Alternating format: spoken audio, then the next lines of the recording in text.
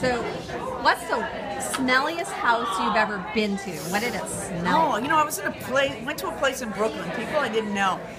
I don't know what died in there, but they were oblivious to it, and they were, you know, the kind of this erudite, educated group of folks, and I was with a friend, and we just kept looking at each other. I don't know what it was, but they're obviously used to it because they were all fine. They were suffering from a severe case of nose blindness.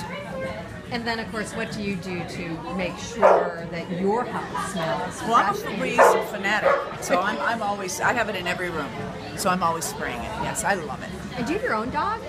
My own dog? Yeah. I have two dogs. I have a 15-year-old Lhasa Apso with one eye, and we just adopted a 10-year-old Belgian Shepherd named Benjamin. Oh, that's awesome. Yeah. Awesome, thank you. You're welcome.